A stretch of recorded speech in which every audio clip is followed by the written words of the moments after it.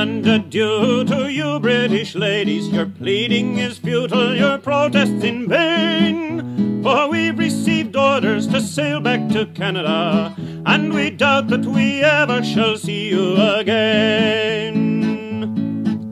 We'll hoot and we'll holler like true sons of Canada. We'll sing and we'll shout with joy and with glee, until we take soundings of old Nova Scotia, or bask in the Gulf on the way to Levy.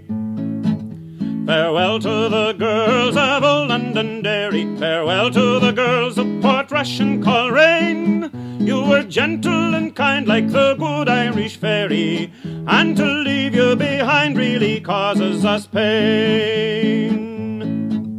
Farewell to the ladies of Greenock and Glasgow, farewell to the girls of Rothesay and Dunoon.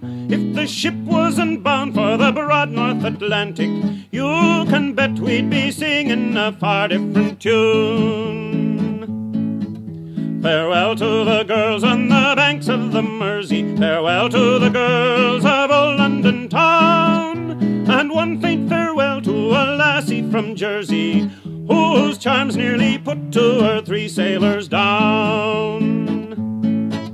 So let's drink a toast to the girls of Great Britain. They've been mighty kind and they've been mighty free, but there's one that's been sitting and doing her knitting. A Canadian girl is the one girl for me.